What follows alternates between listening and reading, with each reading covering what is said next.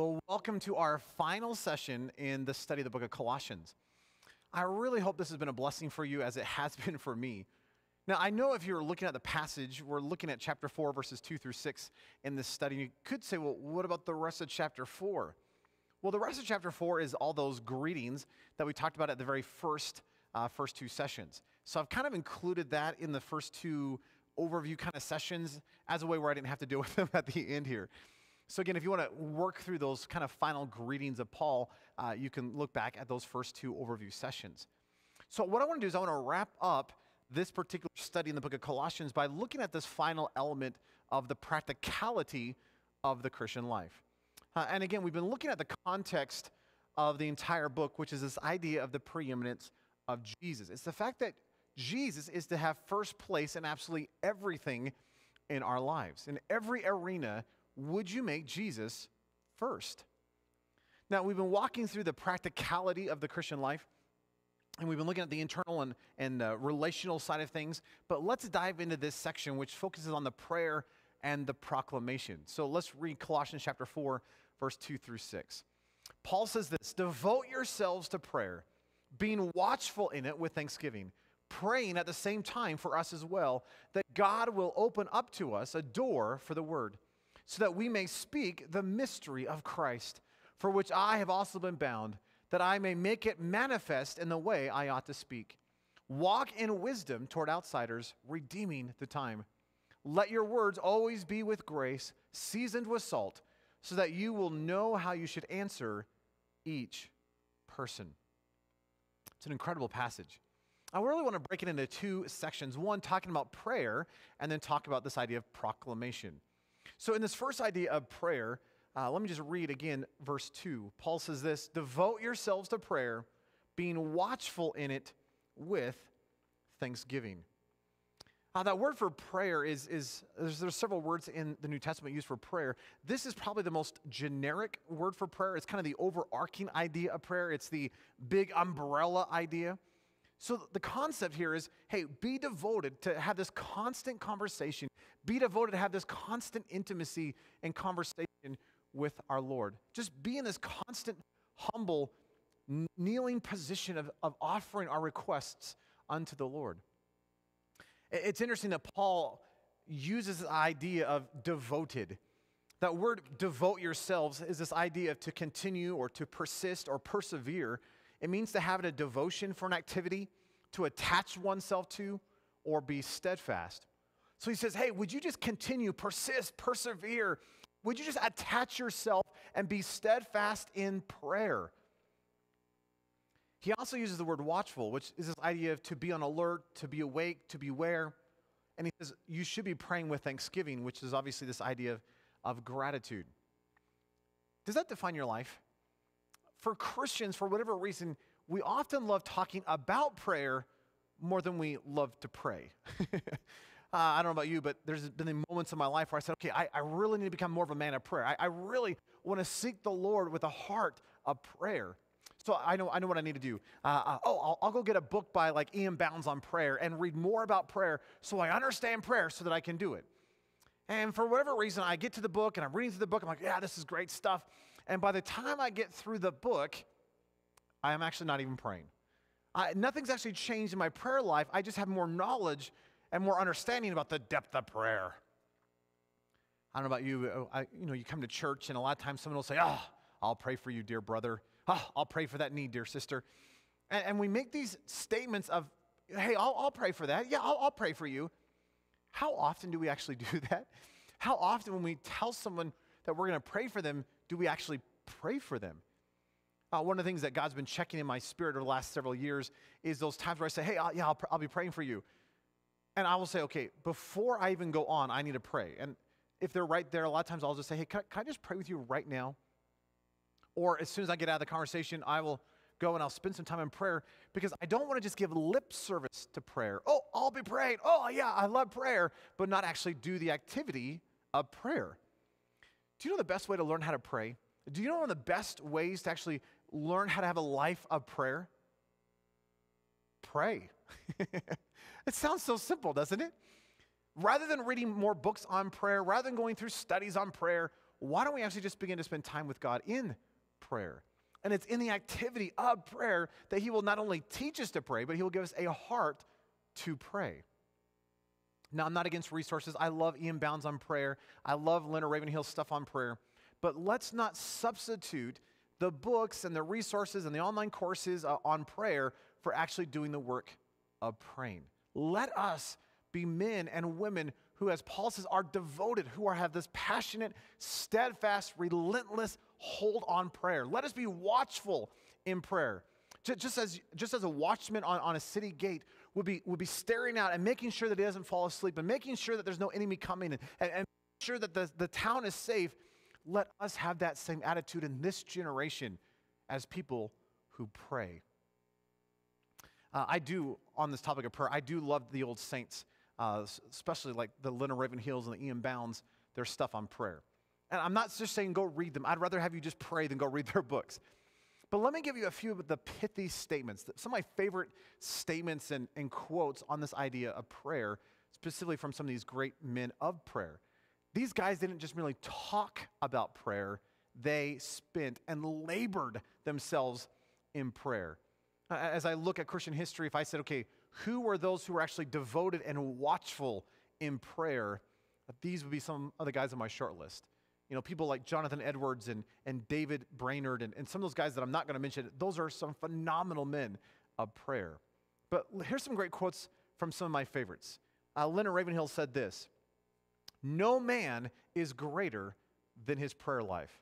And before I even read the rest of the quote, do you hear that? No one is greater than his prayer life. But Ravenhill goes on and says, "The pastor who is not praying is playing. The people who are not praying are straying. We have many organizers, but few agonizers. Many players and payers, but few prayers. Many singers, but few clingers. We have a lot of pastors, but few wrestlers. We have many fears, but few tears. We have much fashion, but little passion. We have many interferers, but few intercessions. Many riders, but few fighters. And failing here in prayer, we fail everywhere." Ian Bounds, I love this quote. He says, "These days of ours has a sore," which this idea of desperate need, "of a generation of praying men, a band of men and women through whom God can bring his great and his greatest movements more fully into the world.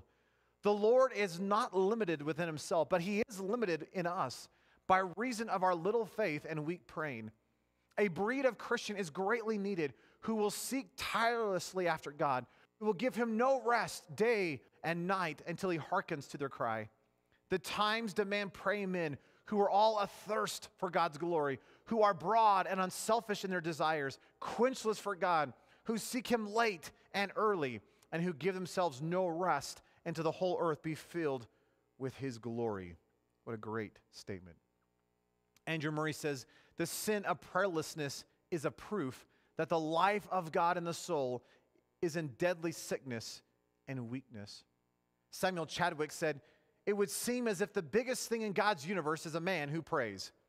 There's only one thing more amazing, and that is that man, knowing this, should not pray." In other words, what Samuel Chadwick is saying is the greatest thing in all the universe is someone who prays. And yet what is more crazy and more astounding than the fact that the greatest thing is a person who prays is knowing that the greatest thing is a person who prays, and yet they don't pray. It's a sad commentary for the days in which we live. There's a writer who wrote under the name Unknown Christian, and he said, "If there are any regrets in heaven, the greatest will be that we spent so little time in real intercession." And Ravenhill again says, "I believe most of us will need the tears wipe from our eyes when the books are open at the judgment bar of God and our personal prayer record is read." Are you a person of prayer? When you look back at some of the great ministries of like Charles Spurgeon or William Booth, the thing that they would say that characterized the effectiveness and the powerful movement of God in their ministry is the fact that they were men of prayer, but they also had a band of people who were praying underneath the stage. These people who were unknown, people who didn't care about the fame and the prestige, but who were just desirous for a movement of God in their generation. could I encourage us?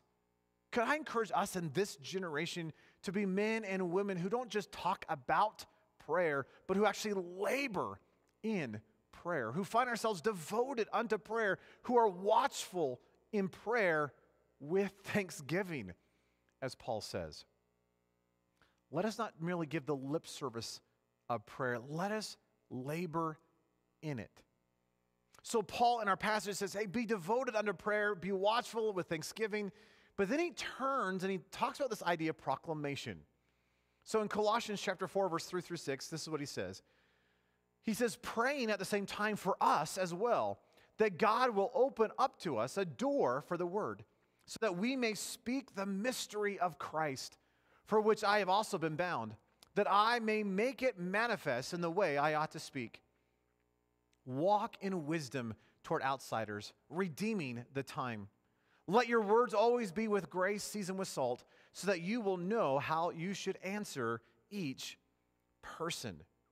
Paul says, hey, would you be a person who is willing to proclaim this wondrous mystery? Hey, pray for us that the word of God, the doors of the word to be open so that we could proclaim it. But would you be a person who would also proclaim this grand mystery of Jesus Christ? I love how Scripture, as you do a study on this idea of the mouth or the tongue, that our speech really is significant in Scripture. That we should not take our speech lightly. That it matters what comes out of our lips. And as Paul is walking through this passage, he says that you're to walk in wisdom. And again, that word of wisdom is this idea of wisdom or prudence or the deep things of God. But we should walk in wisdom specifically toward outsiders. And he's in the context, he's talking about unbelievers. Listen to this statement by Warren Wiersbe. In clarifying this idea of walking in wisdom to the outsiders or unbelievers, Wiersbe says, it means that we are careful not to say or do anything that would make it difficult to share the gospel. It also means that we must be alert to use the opportunities God gives us for personal witnessing. Do you do that? Do you live in such a way that your life is a grand declaration of the gospel of Jesus Christ? And again, it goes back to some of our previous studies where if God has transferred me from the kingdom of darkness and brought me into the kingdom of light, if I have slayed the selfish and I put off all the things that are not of Christ and I've actually put on the Lord Jesus Christ, well, then my life should be this declaration of Him. That there shouldn't be anything in my life that hinders the testimony and the declaration of the gospel through my life. Is that true for you? Are there things in your life that you wouldn't want an unbeliever to see because they might say, that's the life of a Christian? That's the attitude? That's the motive of a believer? Is it possible for God to do such a deep, radical alteration and change and transformation of our lives that everything that comes out of our lives is a beautiful declaration of Jesus? I love this old story of David Livingstone. He was in Africa, and all these stories were coming out of Africa about this man named David Livingstone. And so this man, this newspaper reporter decided that he was going to go and find David Livingstone and see if these reports were true. And so he left England and got on the ship and went over to Africa and then got on a train and went into interior and then, rode the donkey and got on, rode the canoe and all that kind of stuff to finally, after several weeks, make it to David Livingstone. He spent some time with David Livingstone, eventually made his way back, and after several months of a journey, he arrived back in England. And everyone was really excited to hear about his stories and if all the stuff about David Livingstone was true. And they threw him a big party and they wanted to get the inside scoop before it was released in the newspapers. And someone asked the newspaper reporter, they said, Henry, is everything about David Livingstone true? I mean, is all the stories or is it just, is it exaggerated? And here's what the newspaper reporter said. He said, everything that we've heard is true. And then he made this statement. He said, and had I spent another moment with David Livingstone, I too would have become a Christian. I would have been a believer, but yet he never spoke of it once. Now, I'm all for declaring the gospel with our mouths, but wouldn't it be interesting if our lives reflected the reality of the gospel as well? That like David Livingstone, somehow this man who just spent a few days or weeks with David Livingstone was just so overwhelmed by what was going on in the life of David Livingstone that he said, if I had spent more time with him, I would have been compelled to become a Christian. I want that for our lives. This generation, as Ian Bound said, is in desperate need of a band of men and women who are all athirst for God's glory, that we don't care about the prestige or the popularity for ourselves. Who cares about that stuff? We want the glory of God to be seen. We want the gospel of Jesus to be declared. Does your life do that? Or does your life produce a hindrance for others to hear the gospel? Oh, that you might find yourself in a position of humility and surrender and consecration before the Lord so that he can change whatever is going on in our lives that does not look like him. So there's no barrier between our lives and someone hearing the gospel. So again, there should be nothing in our lives that would jeopardize our testimony or the gospel to unbelievers. And then Paul makes this interesting statement in the passage. He says that we are to redeem the time, which means to buy it up, to redeem, or make the most of every opportunity. So when you get this context of what Paul's saying, he's saying, hey, be devoted to prayer. Just go crazy with intimacy and relationship with Jesus. Hey, just be devoted and watchful in prayer with thanksgiving. And your life is to proclaim the wonders of the word. And he says, hey, redeem the time. Buy up the time. Realize that time is short. And as such, live in such a way that you make most of every opportunity that God places in front of you to share the wondrous reality of the gospel. For so many of us, we get so distracted with busyness and the things of this world and all this stuff that we are not buying up the time. Maybe one of the best illustrations of buying up the time, that idea is I was at a store once and I said, hey, I need one of those things. It's on sale. And I was starting to make my way over to the shelf where this item was. And as I was getting to the shelf, it was on sale, and this woman got really excited. And so she had her cart, and she literally took her arm and just took everything on the shelf and just went, and just threw it into the cart. And of course, I was like, I just need one of those. But she bought it up. She redeemed it. The term in the Greek is actually, it's a commerce. It's the language of a shop or of the marketplace. And the idea is to literally just buy up everything. Paul says, would you realize that time is short? Would you make the most of the time? Would you make the most of every opportunity? Will you just go crazy with the reality of sharing the gospel? That I don't want to just throw away my time today in frivolous stuff when there's opportunities set in front of us. Paul says, redeem the time. Why? Well, the days are short. In fact, let me just give you a few passages on that idea. These are so just deeply stirring in my heart. James 4:13 through 14. James says, come now, you who say, today or tomorrow we will go to such and such a city, spend a year there, buy and sell and make a profit. Whereas you do not know what will happen tomorrow. For what is your life? It is even a vapor that appears for a little time and then vanishes away. Or Psalm 89 verse 47 says, remember how short my time is. Job 7:7 says, oh, remember that my life is a breath. And over throughout Scripture, we're reminded that life is short. Life is but a vapor. It is a blink of an eye. It is wintertime in Colorado as we're recording this, and it is freezing. Right now, we have a high of 12 degrees, which is cold, and it's in the afternoon, and it is freezing today. So you go outside, and of course, it's kind of fun to go, right, to see your breath. But have you ever watched your breath in cold air? It's this vapor for about half a second, and then just kind of disappears. The Bible says that is the length of our life. Time is short. So in the context of proclamation, Paul says, hey, would you make the most of every opportunity? Would you redeem the time for the gospel and not just be drawn away? Yeah, there's important things we need to do. But would you redeem the time for Jesus? Would you leverage your life for the sake of the gospel? Realize that your life is short. You are not guaranteed tomorrow. You could just go outside and just go, and just see your breath for half a moment and go, that is the length of my life in light of eternity. So let us make most of every single day that God gives us, not for our selfish whims. Yeah, we got to work, and yeah, I understand that. We got family stuff, and I'm not downplaying any of that. But let us redeem the time for the sake of the gospel. That is eternal. That's an eternal investment because that's what lasts forever. Well, Paul finishes up with this statement. He says, let your words always be with grace, seasoned with salt. Salt back in his day was a preserving element as well as a flavor element.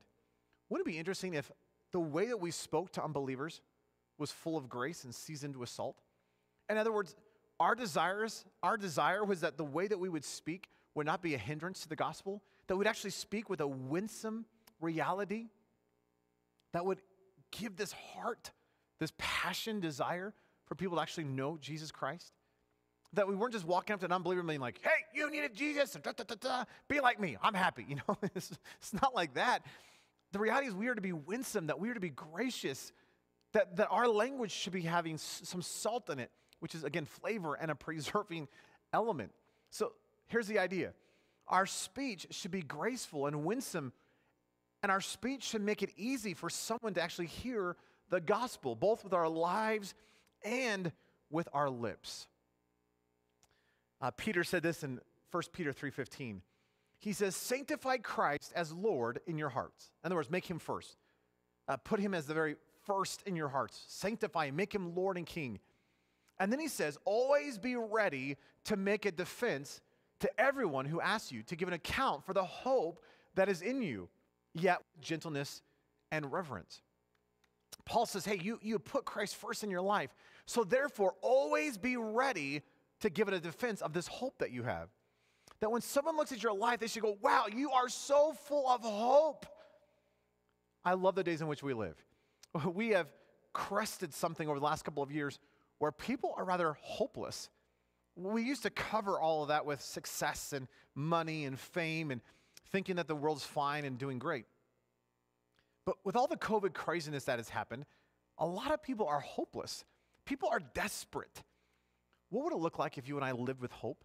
If we began to live with eternity in mind and we lived with joy and peace and love, people are going to ask, how is it that you have hope? How is it that you are walking in joy and peace and love?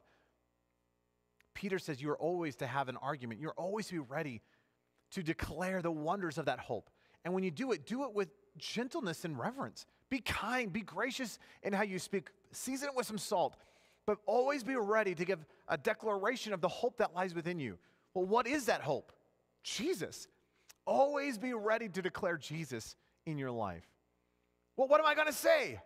I love what Jesus says in Matthew chapter 10, verse 19 through 20. Jesus says, don't worry about how or what you are to say, for it will be given to you in that hour what you are to say. For it is not you who speak, but it is the Spirit of your Father who speaks in you. So don't be intimidated. Hey, would you get into the Word? Would you let the Word of God dwell in you richly? When you dwell in Jesus, when you dwell in His Word, He will put words in your mouth. Wouldn't it be phenomenal if the way that you live and the way that you talk would just declare to the world that the only explanation for your life was Jesus? And as such, it's going to cause a hunger and a drive within them to say, what is this hope that lies within you? And you can just say, oh, it's Jesus. Can I tell you my story? Can I tell you what Jesus is doing in my life? Can I tell you the fact that you too can have hope because of Jesus? Embrace Him. Make Him Lord and King of your life. Man, that is so phenomenal. Can I encourage you, in light of this idea of prayer and proclamation, to be praying for one very specific thing? And it's to pray for boldness. We are so timid in this culture. I am so guilty of this. You know, you have this opportunity and you're like, I really should say something. I really should make a declaration of the gospel. And it's like, and then the situation passes and then you go, oh, I should have said something. I find it interesting that as you read through the book of Acts, and I would encourage you to do this, notice how many times that they asked for boldness, or it says that with great boldness they went out and did something, or they asked for prayer for boldness. They were constantly realizing that it wasn't them. It wasn't their personalities. It wasn't their boldness that allowed them to proclaim the gospel. It was the reality of Christ living within them through the Holy Spirit. The Spirit of God became the boldness that they needed, gave them the boldness to proclaim the wonders of the gospel. For example, in Acts chapter 4, verse 31, it says that when they had prayed, the place where they had gathered together was shaken, and they were all filled with the Holy Spirit and began to speak the word of God with boldness. We need that. Or in Ephesians chapter 6, Paul wraps up that letter and he says, pray on my behalf that utterance may be given to me in the opening of my mouth to make known with boldness the mystery of the gospel, for which I am an ambassador in chains, that in proclaiming it I may speak boldly as I ought to speak. Can I encourage you? Be devoted, be watchful in prayer. Be willing to proclaim and testify of the hope that lies within you. The fact that Jesus is enough. He is sufficient. He's all things that you need for life and for godliness. But would you pray very specifically for boldness? Would you ask God to enliven you and to embolden you to be a mouthpiece, both with your life and with your lips, in this generation, to declare the wonders of the gospel, to declare truth in the midst of a decrepit and deceived generation? We need men and women who not just talk about prayer, but pray. We need people who don't just say, woo, yay, the gospel. We need people who actually proclaim the gospel. And God has chosen you. You are his mouthpiece to this world. If you are a Christian, you are called to prayer and you are called to proclaim. So would you ask for God's boldness? Even if you're shy, even if your personality is rather meek, that's good. He can use that. But would you be open? Would you seek him? And would you allow the overwhelming resource in the Spirit of God to come within you and produce boldness in you to declare the wonders of who he is? I want to finish with two quotes, again, on this idea of prayer. Samuel Bringle, loved the man, was a great evangelist. He said, all great soul winners, or if I can put it maybe in the context of our passage, all great proclaimers of the gospel, have been men or women of much and mighty prayer. And all great revivals have been preceded and carried out by preserving, prevailing knee work in the closet. And A.T. Pearson said this, there has never been a spiritual awakening in any country or locality that did not begin in united prayer. Could I encourage you to be such a man or a woman? Be someone of prayer. Be a man or a woman who proclaims, and do not be afraid. For as Hebrews 13, 5 and 6 reminds us, that he will never, ever, ever leave or forsake us. So what can the world do to us? There's no reason to fear. You have Almighty God living inside of you. I know these studies have been rather short. I wish we could have had probably 100 more studies in the book of Colossians. I've so come to love this book. There's such depth and richness in it. And obviously we have not had time to get through all of it in 14 sessions. Could I just remind you to join me in this study of it?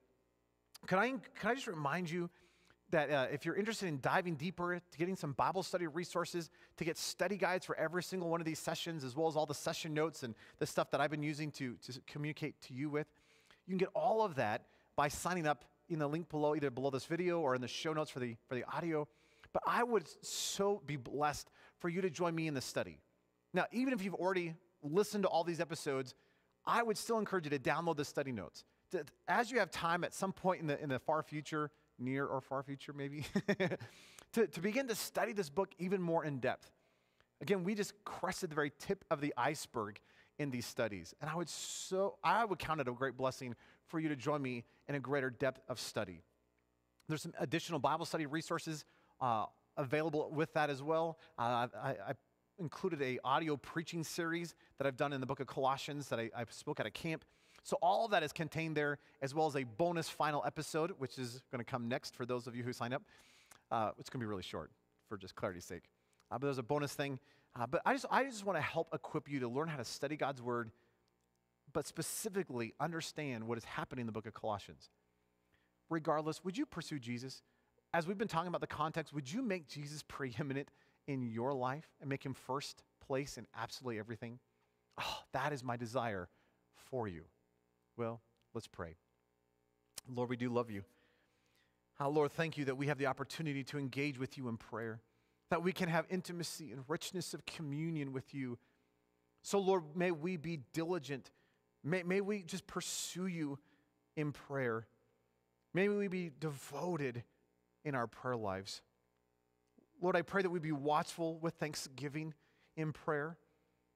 And Lord, I pray that we would be great proclaimers of the gospel of Jesus, that we wouldn't be nervous, that you would remove all the fear, that you would be our peace, but that you would just bubble forth the reality of what you've been doing in our lives, up and out of our lives, and that the richness of the gospel would be proclaimed, and we would declare the hope that lies within us, which is you.